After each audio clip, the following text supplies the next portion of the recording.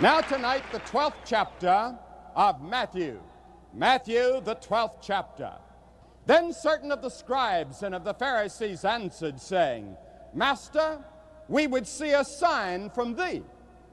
But he answered and said unto them, An evil and adulterous generation seeketh after a sign. And there shall be no sign given you, but the sign of the prophet Jonah.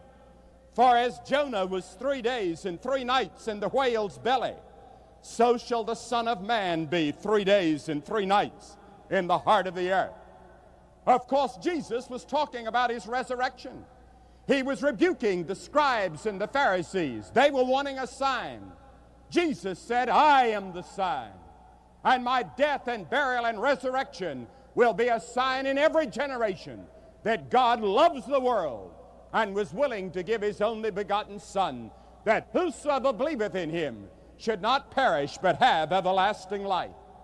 But it's interesting to me that Jesus picked one of the most incredible stories in all the Bible to use as an illustration. It says that God prepared a great fish to swallow Jonah. In other words, he was custom made by God for the occasion. God prepared a great fish. We know that they found whales that are 70 feet long. We don't know what kind of fish it was, but God prepared it, and the whole thing is a miracle from top to bottom anyway. In fact, the little book of Jonah is a book of miracles. It's filled with miracles. The wind that came up, the fish that was prepared, the gourd that grew, but the greatest miracle of all was the greatest revival in the history of the world, when one of the greatest cities of all of world history turned from the king on down to God in repentance of sin and faith in God. Now, before that happened, though, God had called Jonah. God said, Jonah, I want you to go and warn the people of Nineveh to repent of their sins, because judgment is coming. Now the scripture says, and Jonah said, the word of the Lord came unto Jonah. Did you know that that expression or a similar expression is found over 2,000 times in the Old Testament? I believe the word of the Lord did come to them. I don't believe they'd tell 2,000 lies in the Old Testament. I believe that this book, the Bible, is inspired of God. It's God's book. It's God's message to every generation.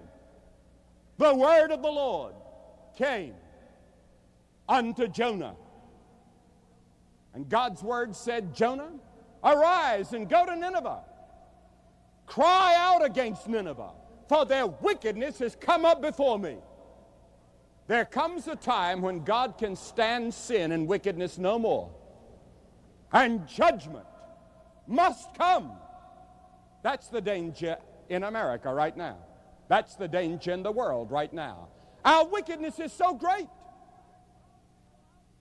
that God may allow judgment to fall unless we as a people turn back to God. The word of the Lord came unto Jonah. But you know, Jonah wasn't happy about it. So Jonah decided that he was going to flee. He was going to get away. He was going to disobey God. And the Bible says that Jonah fled from the presence of the Lord. And he went down to Joppa and he bought a ticket for Tarshish, because you see, Tarshish was a great resort city. And he thought to himself, I can go down there and lie on a beach and the Lord won't even know where I am. I can get away from it all. And that's been true all the way through the Bible. Adam and Eve thought they could get away from God and hide in the garden and hide behind the fig leaves that they sowed after they rebelled against God. But God came walking in the garden and said, Adam, where art thou? The Bible says you can make your bed in hell and you can't get away from God. There's nowhere for you to flee from God.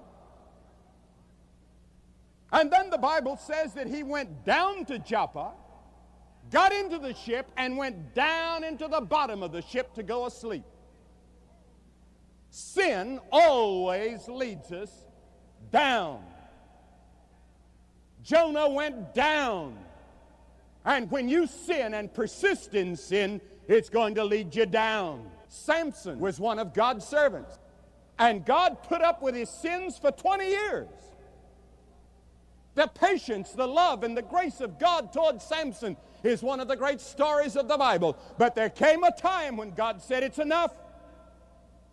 And Samson was captured, and he was blinded. And Samson suffered the judgment of God because of his sins. Sin led Samson down. Sin led David down. David committed adultery. He committed murder. From that moment on, his family seemed to get away from him. Some of them revolted against him. And David carried this terrible guilt that you find poured out in the 51st Psalm and many of the other Psalms. Sin led down.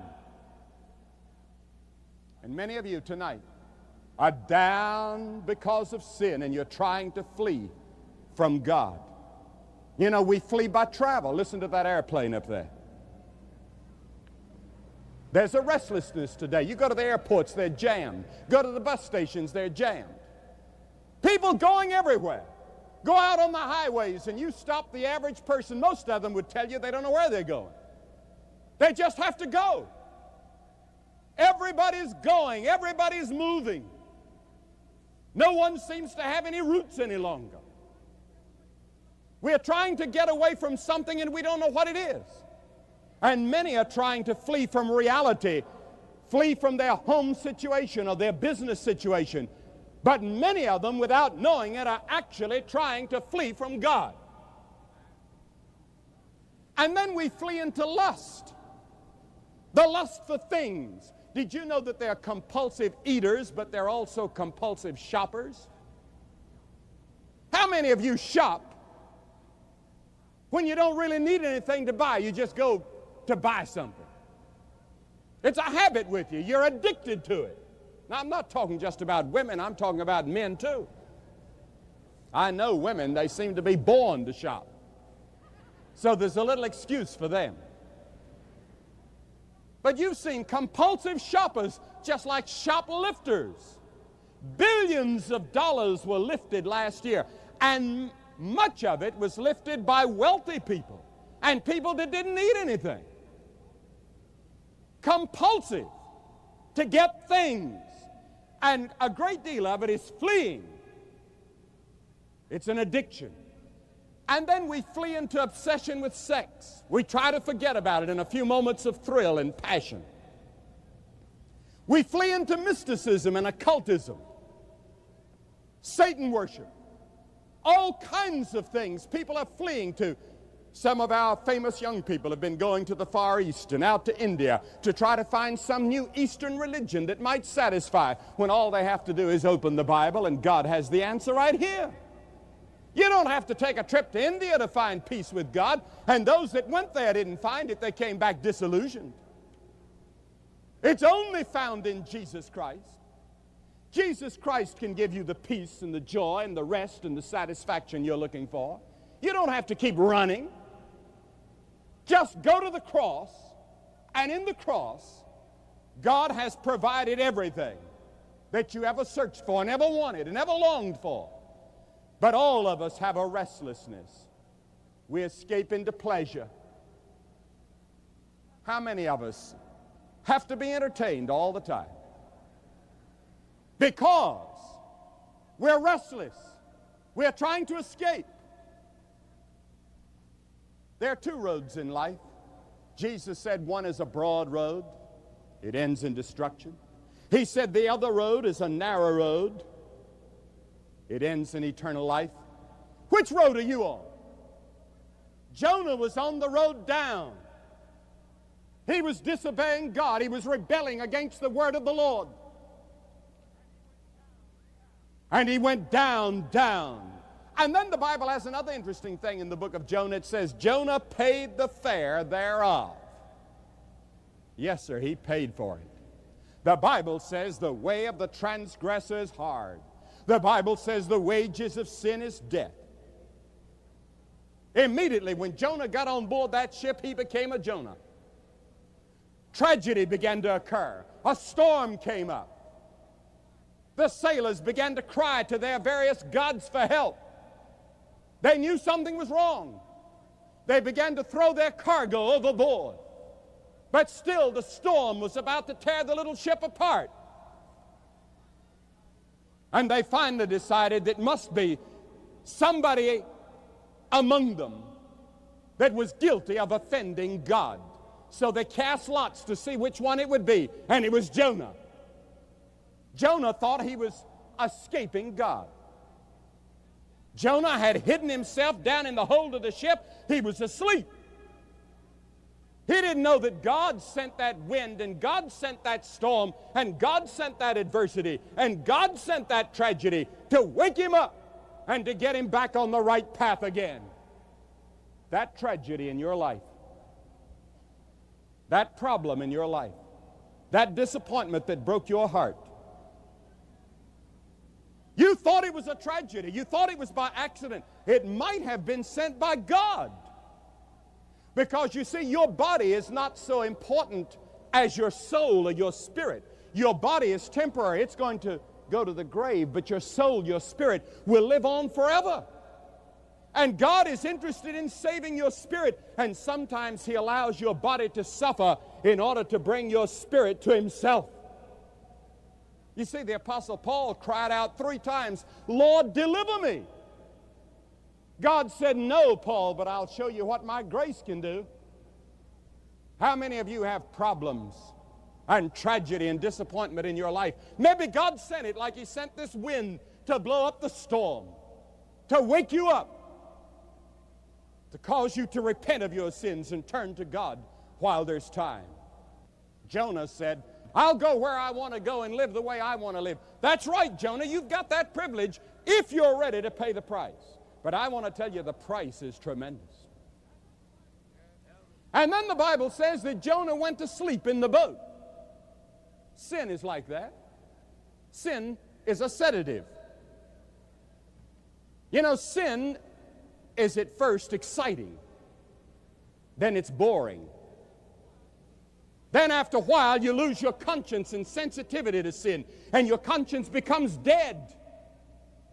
And what a terrible thing it is when your conscience is dead. How many of you, when you used to hear the gospel years ago, tears would come to your eyes? Or it made you uncomfortable, or it pricked your conscience. Now you can listen to the gospel preached and it doesn't even bother you. You can just turn it off. When that happens, you're in a dangerous position, because God said concerning Ephraim, Ephraim is joined to his idols, let him alone.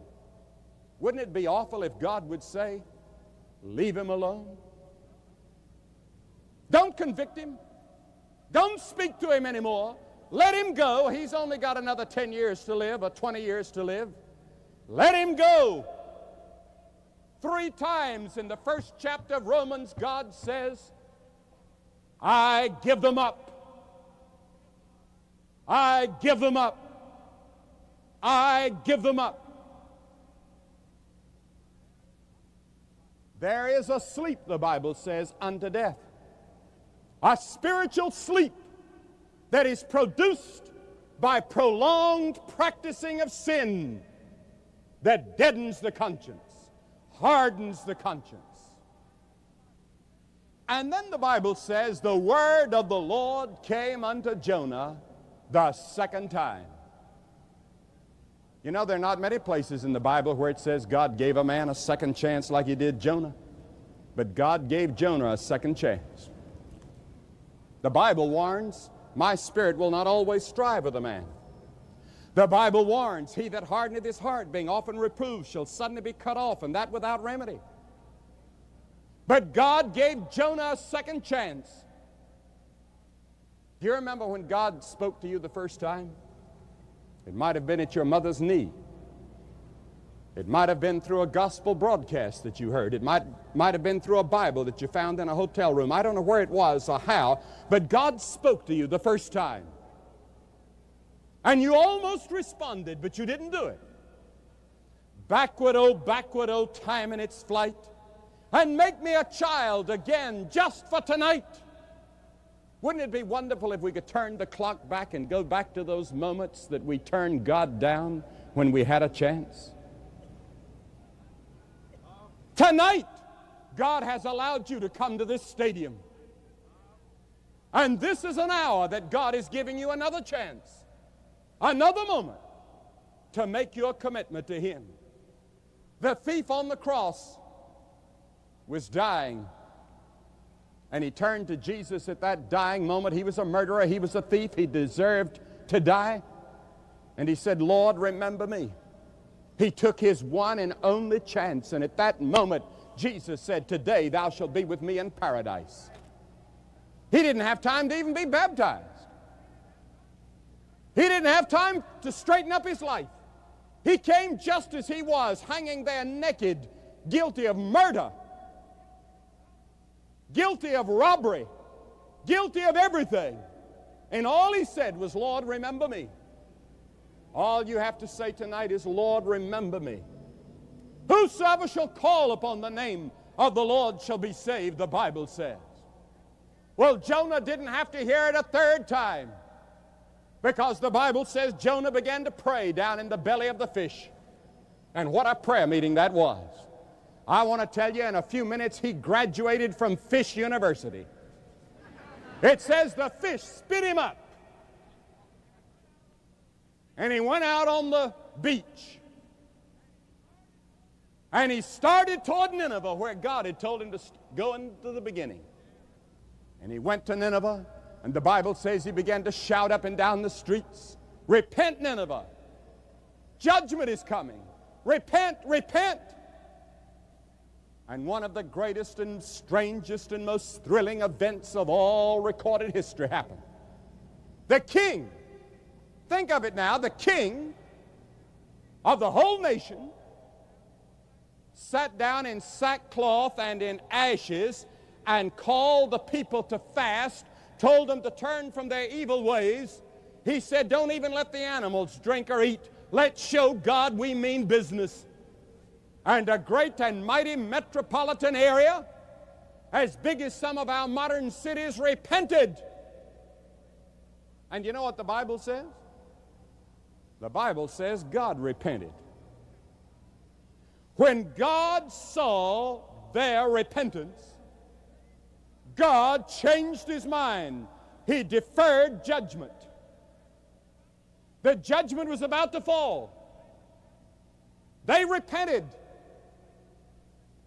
And there's one thing God cannot do, and that's judge a man that's repenting or a man that's in Jesus Christ. Because you see, the word repentance means change. Change the direction of your life. Change the pattern of your living. Change everything in your life. Because you see, Jesus Christ is a disturber. He comes in to disturb. You can't be the same again when you've met Jesus.